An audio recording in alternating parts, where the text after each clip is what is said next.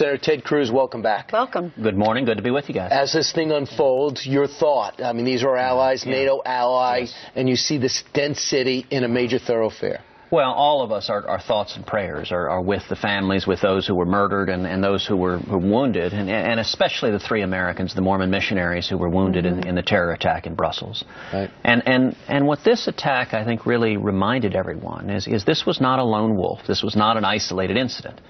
It is part of a global jihad that is being waged by radical Islamic terrorism, that is being waged by ISIS. Right.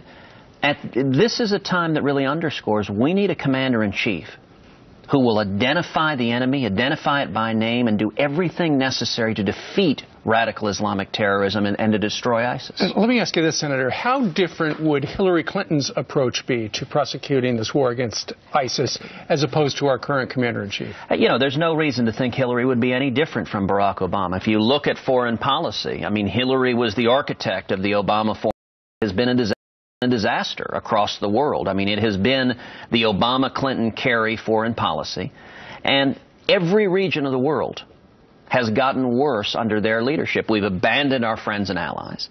Barack Obama and Hillary Clinton have been the most hostile administration in history to the nation of Israel, and the weakness and appeasement from this administration has led to the rise of radical Islamic terrorism. And what's bizarre is the political correctness that they will not even say the words radical Islamic terrorism. Instead, after every attack, after Paris, after San Bernardino, the president goes on television and lectures Americans on Islamophobia. Well, Senator, enough is enough. That's because Islam is a peaceful religion.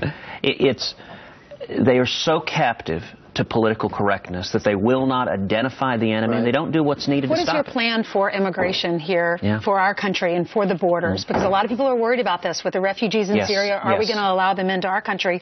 Because many of them could be terrorists.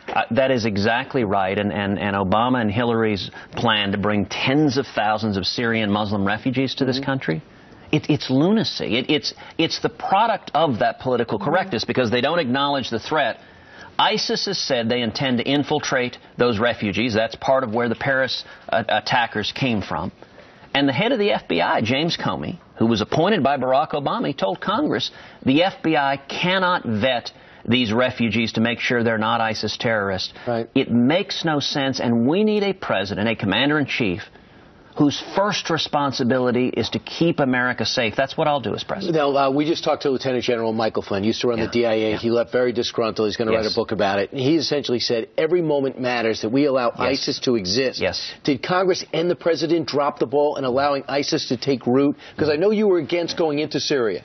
Well, look, going into Syria, what the president proposed there was a unilateral military attack that would have been utterly ineffective. He was targeting Assad. We need to be targeting ISIS.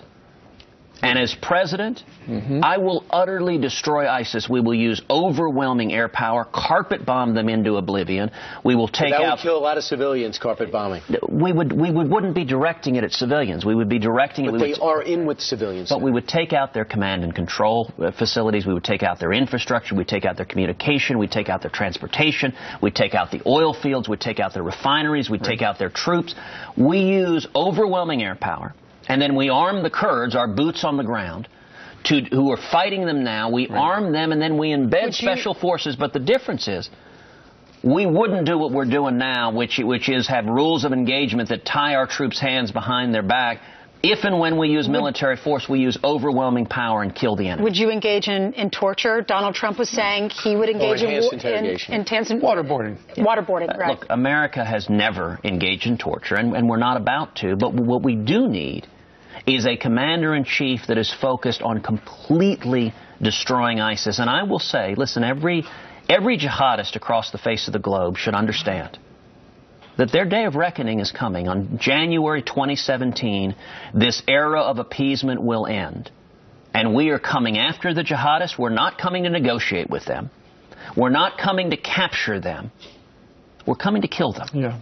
Senator, we're learning more. You know, a lot of people haven't heard about the threat the terror threat coming out of one particular neighborhood in Brussels. And, you know, apparently there's not good community relations between the police and the people who live there. You said yesterday that if you were President of the United States, you would patrol and secure Muslim neighborhoods. You took some flack for that. What did you mean? Well, listen, we need a focused approach to stopping radical Islamic terrorism. Here in New York City, Mayor Bloomberg, there was a program of proactive policing that engaged cooperatively with Muslim communities to stop radicalization and to apprehend, to anticipate and stop radical Islamic terrorist attacks before they occur. Mayor Bill de Blasio, in a fit of political correctness, canceled that program. And it makes no sense for us to be less than vigilant. And you're right. Are we less safe in New York because he canceled that program? Of course we are. Of course we are. And it's denying the threat we face. And it's been amazing watching Democrats. Mayor de Blasio had a press conference yesterday just attacking me and getting all upset. He seems more upset that I'm calling for stopping the terrorists than he is at the terrorism. It's just like President Obama. And I'll tell you this, I will apologize to no one for how vigorous I will be as Commander-in-Chief, destroying ISIS and keeping this country safe. Hey, sooner or later, you're going to be back here going at maybe Donald Trump directly with Bill O'Reilly as a moderator. And I want to give you a chance to finish, but you also have a chance to congratulate you on the huge win in Utah last night. People said you have to get over 50% to take them all. You got around 70%. It is now 744 for Donald Trump, 468 for you, and for Governor Kasich, 172. How do you close the gap? Well, last night was a terrific victory. As you noted, we were hoping, Arizona won to. We were hoping to break 50% in Utah. We ended up with a landslide of 69%, nearly 70%. And what we're seeing is Republicans uniting behind our campaign. You know, this morning, Jeb Bush endorsed our campaign. What's your reaction to that? It's fantastic. I think I'm very grateful to have Jeb's support. And in the last 10 days, our campaign has been supported by Jeb Bush, Mitt Romney, Mike Lee, and Mark Levin. Now, you want to talk about the broad spectrum of the Republican Party. That is the full ideological range. Right.